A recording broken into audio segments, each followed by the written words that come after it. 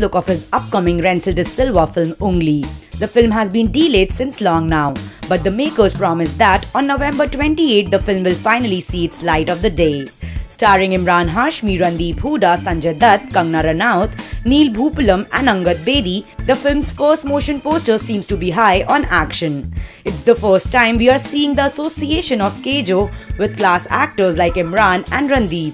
Sanjay Dutt has been out of the film circuit for long, and this will be a sort of comeback for the ace actor. Post this, he'll also be seen in Aamir Khan and Raju Hirani's PK. Emraan and Kangana are also coming back together after a long time. From the motion poster, it appears that all of the star cast are set to devise some devious plan to rob someone or something. We are dying for the trailer of the film to be out now. So go ahead, take a look at the poster and let us know what are your thoughts on the motion poster. Do comment below.